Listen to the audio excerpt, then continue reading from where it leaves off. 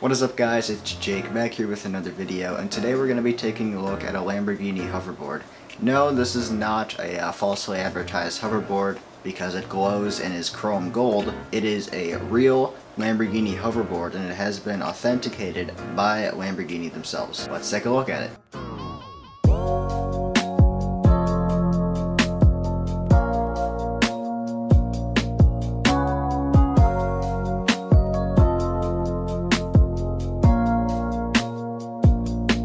Alright, so some of the things that stand out right away when you open the box is just how really well constructed the packaging is, as well as how heavy it is. It weighs about 40 pounds, note. Back to build quality. The build quality is really good on this board. The plastic is incredibly solid. You're not going to break it by hitting something. It's very good. There's a lot of rubber on the board as well, on the foot pads. It's really thick, durable rubber, so I wouldn't expect that to wear very easily either. Going on to the riding experience, it feels just like any other hoverboard, but there's more customization with the app, and I'll talk about that later on in the video. There's a lot of ways you can customize it to your riding style and your preferences. You can set a speed limit if you're new to the hoverboard world. It's open for anybody, beginners or pros. The first thing you do notice when you first turn the board on though is the fact that it makes a Lamborghini Aventador noise when you start it up. It sounds like a cold start. It sounds really cool, but it can get annoying after time, so if you want to, you can go into the app and turn it off. But take a listen anyway, because it's still pretty cool.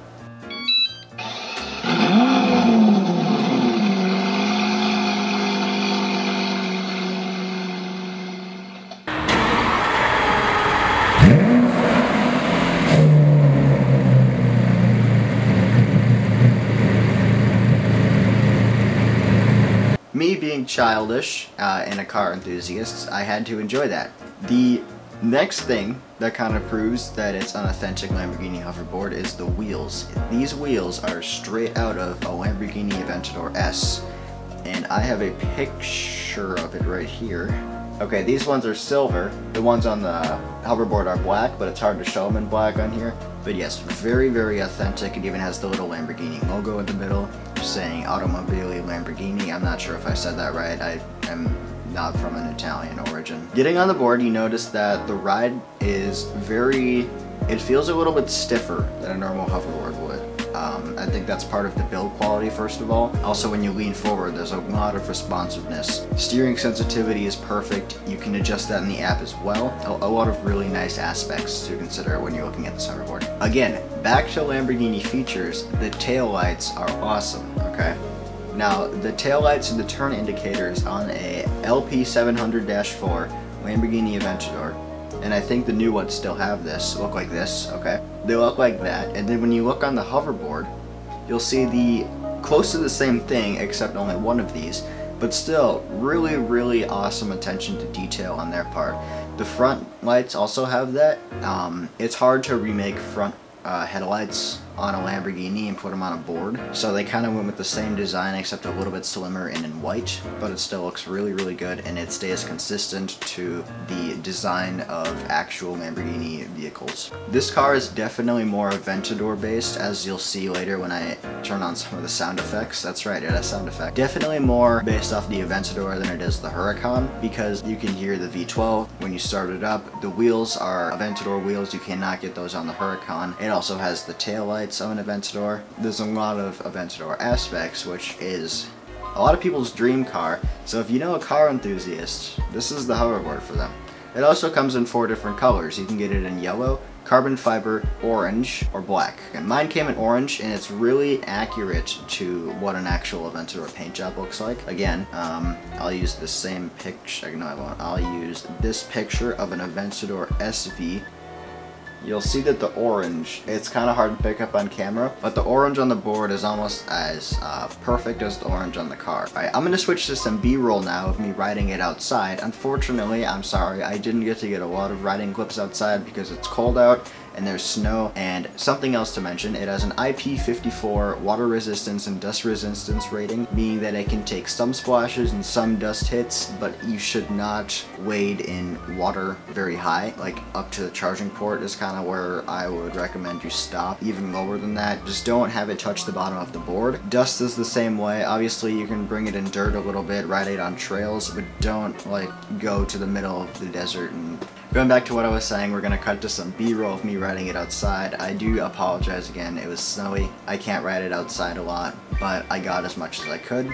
Yeah, after that we're gonna cut down to me in the basement, and we're gonna talk a little bit more about the app and its features. Let's go.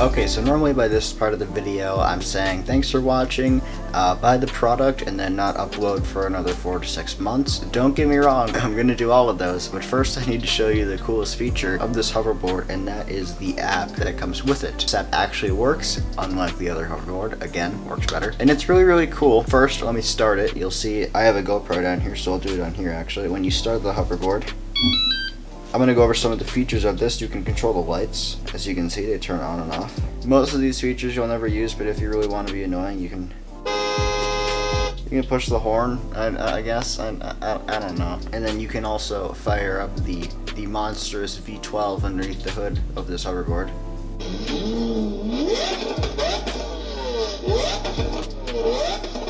As a car enthusiast, I have to admit that sounds pretty good. It's an actual Aventador recording, so. Okay, so the rest of this, you kind of have to be like moving to show you, so I'm gonna do that. I'm gonna switch over to the GoPro audio completely. I'm sorry if the audio is really, really bad on the GoPro. Sorry about that. Hope it's okay. Welcome back. I did never intend to make this video, or this portion of the video, but the camera audio on the GoPro is so bad that you can't even understand what I'm saying. I'm going to narrate this as we go. I'll point out the important parts of the video.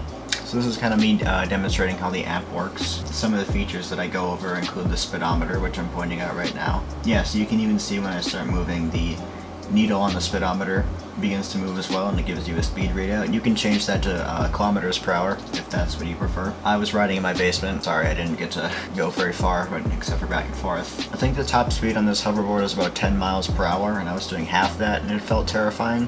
Here I go into the mode settings. Let me talk about these for a second. Strada mode is, these are all modes that are actually on a Lamborghini steering wheel as well. Different driving modes. Strada mode is beginner mode, or just kind of the regular street mode, if we're referring to the cars. That's more for beginners. It softens it. You have to lean forward a little bit more to get a response out of the hoverboard, so it's not as sensitive, and it's a little less intense. The steering isn't as intense. Go over to sport mode, which is normal mode. So sport mode is kind of like a step up from beginner mode. Obviously it's normal mode. That stiffens everything up a little bit more, makes it a little bit more sensitive, but you don't notice a whole lot. If you go into Corsa mode, you notice that Corsa is race mode on a Lamborghini, and on this is the advanced mode. So when you go into Corsa, it's very sensitive. The ride is very, like when you lean back and forth, it's really stiff. You don't have to lean very far to get a response out of it, so it requires a little bit less effort, if you'll call it that. And the steering sensitivity goes way up too, and that unlocks the full speed potential of it, I guess, if that's what you want to call it. In case you didn't believe me when I said that the audio on the GoPro is really bad, this is all you can hear.